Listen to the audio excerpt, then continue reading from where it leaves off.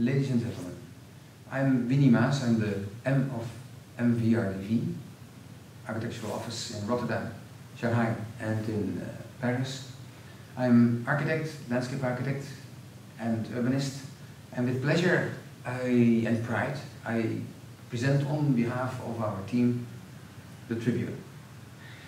It is your wish to make a new municipality building in Tirana. You place it at a new boulevard that connects north and south, actually at the middle of it, forming such, in a way, a central square for this new ambition.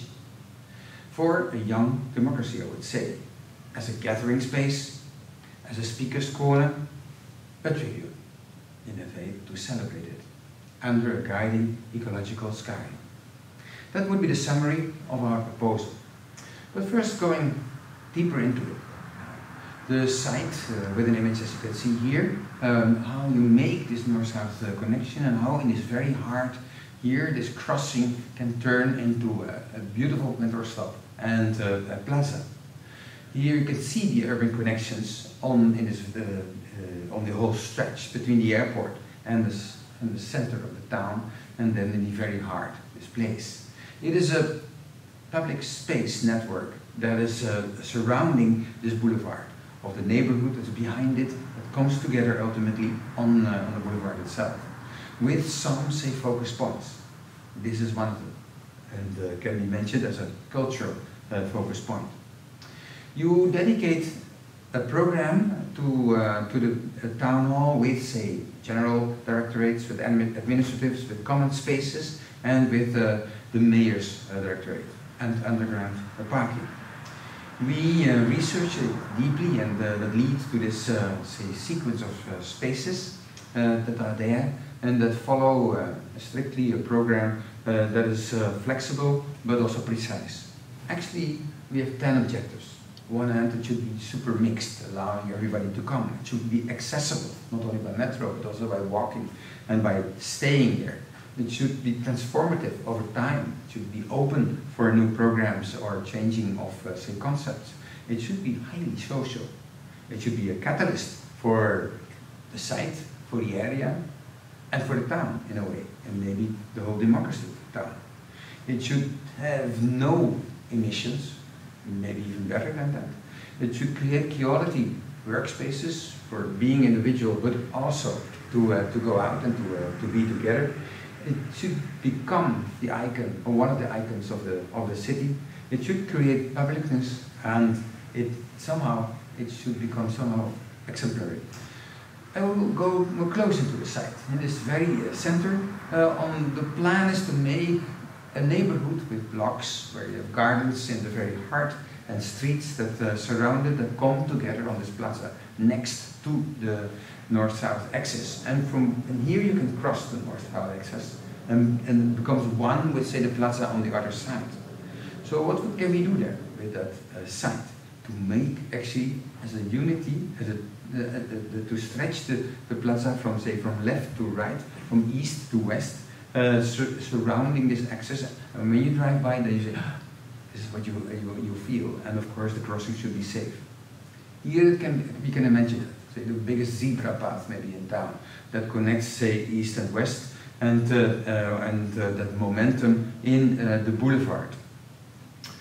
How to make then the building that celebrates that space, this crossing, so to say. This is how it is now. With the blocks that come up in the vicinity, actually very good because they create streets with some shadow and proximity to each other. And so we start with, say, to add one block to it, because the working spaces need view, need good light, and need also like a surround, basically a place to meet each other.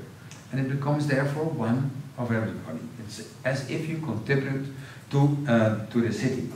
But how to outstand it? So we can imagine that by pushing basically the envelope and by making actually a tribune out of this volume, stepping the offices back to the top, say from south to north, as say from the boulevard to the top, to create, say, places to sit, to hang out, to make it green, and to have a view and to talk with each other. It's constructed in the highest, say, ecological ways by trying to avoid concrete that's bad for our, say, our CO2 emissions, and by using wood from the country to construct this whole building. And with our engineers, we have detailed this intensely. And then to surround it with stones that we can find, not only on Skanderbij Square, but in the whole vicinity, where we make kind of radiance. Every floor has another kind of stone that goes from, say, darker to light, as if it is a mountain, as such, to see. Then we make the openings as much and as deep as possible, so that it creates, on one hand, shelter and shadow, but on the other hand, views to the environment. And that surrounds then this courtyard, this patio in the very heart, which is at the atrium of the building, where you can also meet and have the overview of everybody that is working at the moment.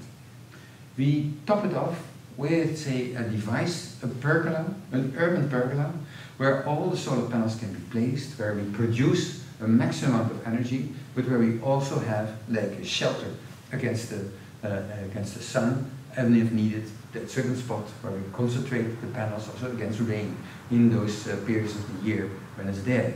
And then can we make indeed a plaza that becomes a tribune where you can go up, where you can sit, where you can discuss with the mayor, with all the people about the future of Tirana. This gives a very sustainable approach to the building, where we follow the UN objectives step by step to make the building exemplary and to say it loudly to the world that this is helping to many of these objectives.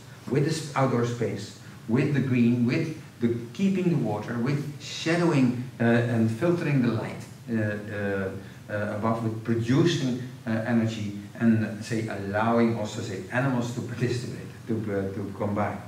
I end with some impressions of the images that are in the book and in the report that show, in this case, the crossing with the plaza that shows the building that on one hand it wants to be part of the city blocks that come there, that shift away, pushed away to form terraces, both to the plaza as to the access, and that stop with the pergola, the solar pergola that creates energy and shelter against